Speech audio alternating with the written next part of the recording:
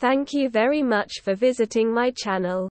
If not difficult, like and subscribe to my channel to always be aware of events. Getting the snip could become a thing of the past, as scientists say a contraceptive jab that lasts 10 years could soon be available for men. The jab, called Risug, could be ready within 12 months.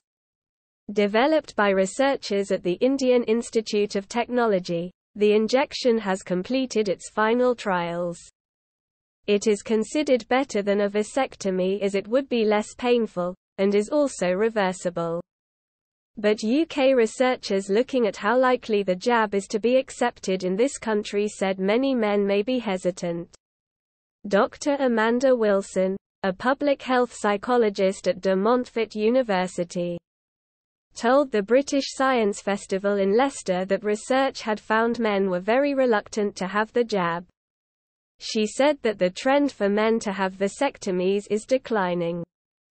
But until we get that social acceptability of vasectomy up globally, there's not going to be as much social acceptability for Risug. Risug is a gel which damages the tails of individual sperm cells. But Risug is the male contraceptive that is closest to reaching the market. However, we're seeing a significant decrease in vasectomies. She told the Sunday Telegraph, "Scientists don't know why. And that hesitancy about the injection may reflect this." Dr. Wilson said, "For a male pill, we're still looking at between 30 and 50 years. Preventing them from fertilizing an egg. The procedure can be reversed with an injection of water and baking soda. However, sterilization procedures in general for both men and women have fallen in recent years. In 2010-11 there were 19,510 vasectomies carried out in NHS hospitals, which by 2020-21 had fallen to 4,486, a 77% fall.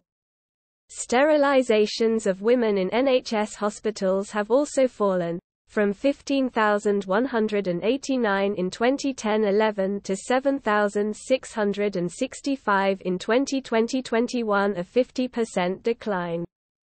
The makers of Risug, which stands for Reversible Inhibition of Sperm Under Guidance, say the jab allows men to be more spontaneous than when using condoms. The contraceptive uses a polymer called styrene maleic anhydride, which coats the sperm duct. The chemical was originally used to coat pipes in rural water systems in India, where it was found to kill bacteria. Tests in rabbits, rats and monkeys showed that it had a similar effect on sperm. Risug has completed several clinical trials on human subjects in India and is awaiting approval from the medical authorities there.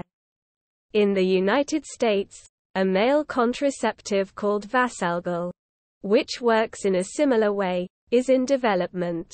Dr. Wilson said, "I think women would find it a real benefit if they don't have to worry about their partner taking a pill. It's a little bit more peace of mind. An advantage of the jab is that it is not based on hormones. Attempts to develop a male contraceptive pill based on sex hormones have suffered problems in the past.